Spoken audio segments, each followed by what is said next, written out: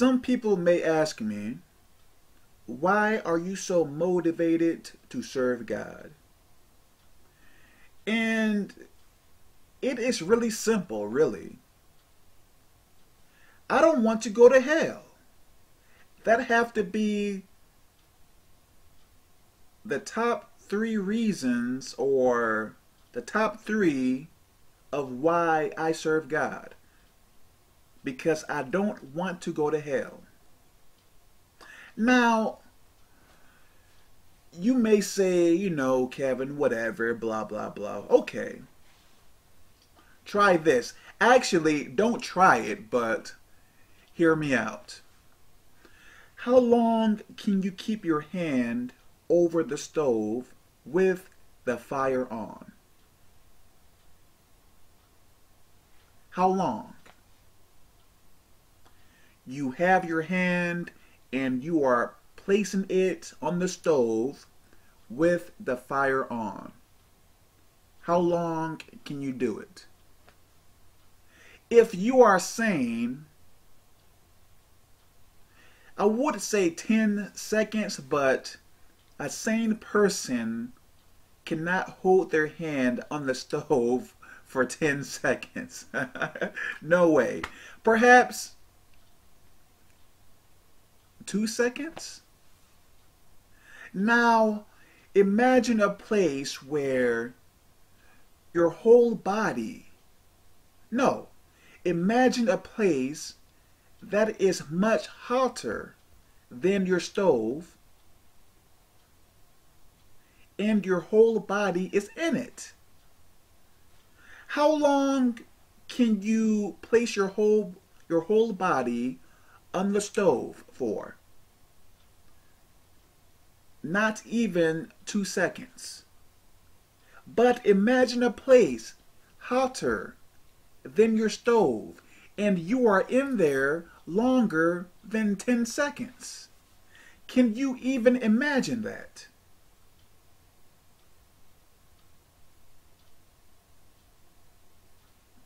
Let me tell you this supernatural experience that I had. I believe this was back in 2007. I believe. I was much younger then. But anyways, at that time period, I was a big liar. I was really rude. I was really mean, selfish. So many bad things. I would use people. Pretty much, not everything, not everything, but so many bad things. So this one night, I went to sleep. And, I thought that everything is okay, just like any other night. Anyways, I went to sleep. And I can't say that I was in a room. For some reason, I want to say room, but I was not in a room. I was in this area. And I want to say that this area was dark, but I can't say that it was dark. The reason why I can't say that it was dark, because I saw flames everywhere. Like from the top, from the bottom, from the side, from this side, everywhere. It would not have mattered if you were 30 feet tall, because, dude, where can you go? As far left as you can see, as far right as you can see, as far forward and backward as you can see, all I could see was flames everywhere. Everywhere. Like, where could you go? And I thank God that I was not allowed to feel the pain. But I was allowed to feel the fear. Listen, man. What if you was allowed to feel the fear, the pain, and everything else? That would drive you crazy. But anyways,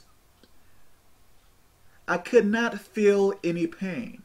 But I could feel the fear, the terror. All I could do was yell. Like, ah! Like to the top of my lungs. The whole time. All I was doing was screaming. The whole time. Because I knew where I was at. I knew that I was in hell. I knew it. And I could not say, hey, I am this good person, I do good things. No, I knew that I was there because of my sins. And I knew what my sins were.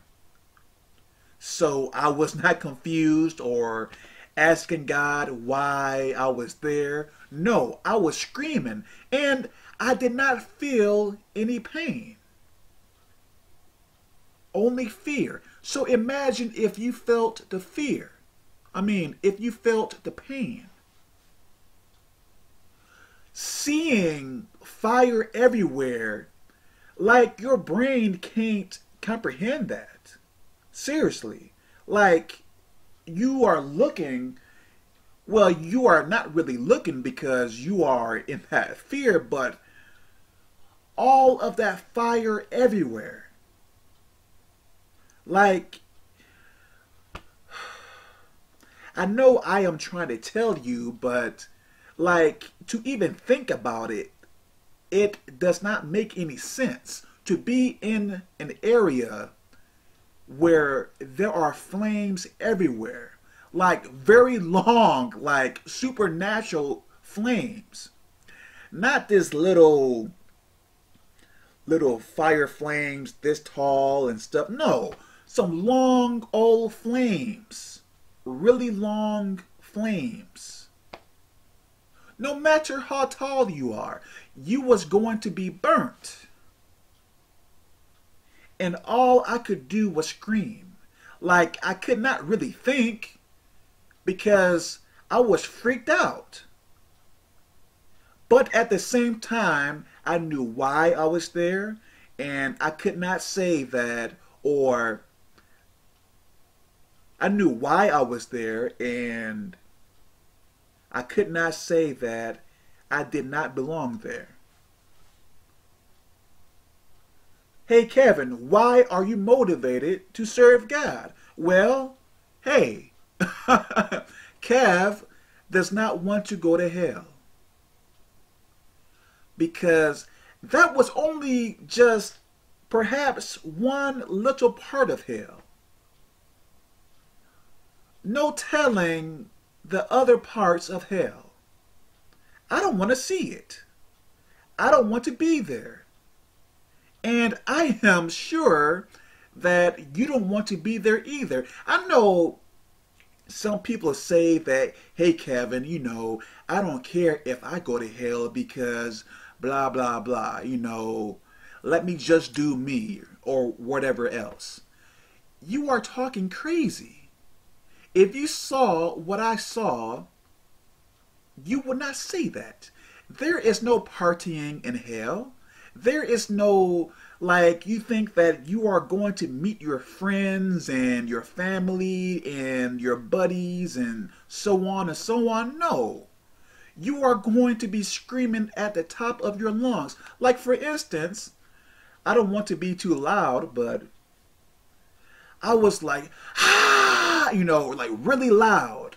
I could get louder, but, I don't want to get too loud, but I was like, ah, ah. I forgot what pitch I was at, but I was screaming really loud. Really, really loud. That's all I could do. That's it.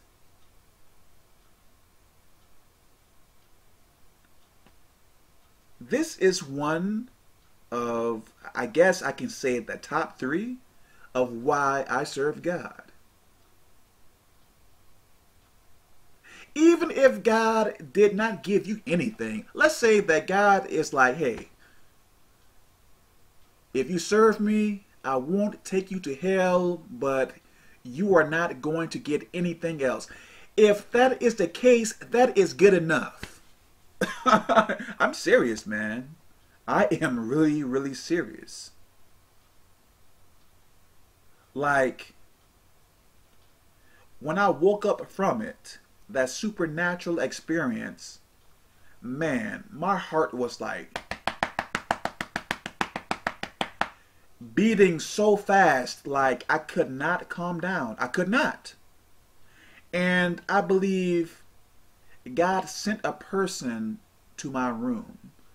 And this guy said, hey, do you want to talk or something, because I can't sleep? And I was like, yes, I do want to talk. And we walked around outside and talked for about, man, 1 hour or 2 hours. And I calmed down some, but when I went back to my room, like, it was so hard for me to sleep again. I don't think I went back to sleep. I don't know. But for a whole month, I was frightened to go to sleep. Like, it really took so much for me to sleep. I'm serious now. I am really serious. Yes, I did not get my life straight, but that was really a wake-up call. Like, hey, what you are doing, it is going to send you to hell. And I am not down. I don't want to go to hell. I am not down to go to hell. No. Not me. No. So really take heed to this video, please. And no telling, like I said, I believe that is, or that was, one part of hell. And I did not really experience much in that part. Imagine going to other parts. Man, some crazy stuff. Take heed to this. God bless.